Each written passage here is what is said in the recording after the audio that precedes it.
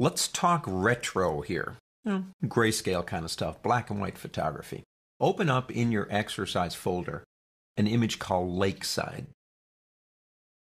Now this image was actually, taken a long time ago. It was film and it was digitized. But I want to make it look older. Or I just, for whatever reason, want to turn it into grayscale. I kind of grew up in a grayscale world. My dad built me a darkroom when I was pretty young, and I worked a lot in grayscale because color was just really, in terms of chemical processing, a very difficult thing. So I did a lot of black and white photography.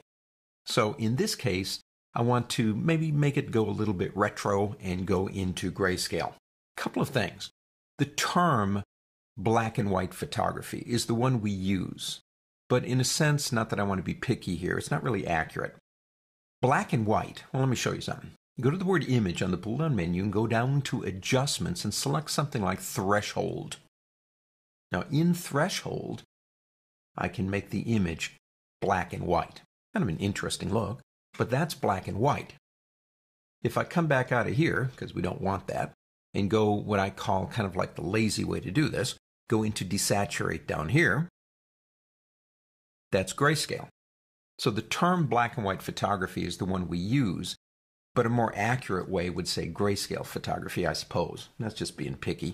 Let me go ahead and press undo. I love the undo key. I wish life had one.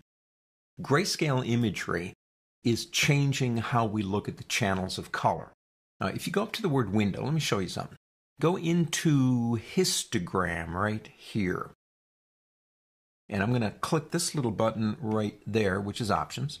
And I'm going to tell it to show me all the channels. Each one of those channels is a color. And each one of those colors, when mixed with another color, produces the color you see in the image.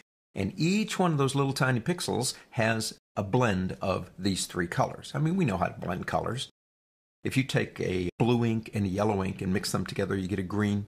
So all the colors in this image are just basically being created by the mixing of those three. And you can see the mixture up here. We're going to get more into the histogram later, but I just wanted to show you that.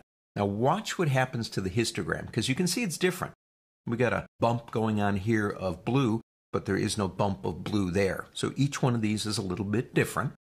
If I take the image, again using the easy way out, and go into desaturate, keep your eye on the red, the green, and the blue channels, and watch what happens to them when we do this. They equalize.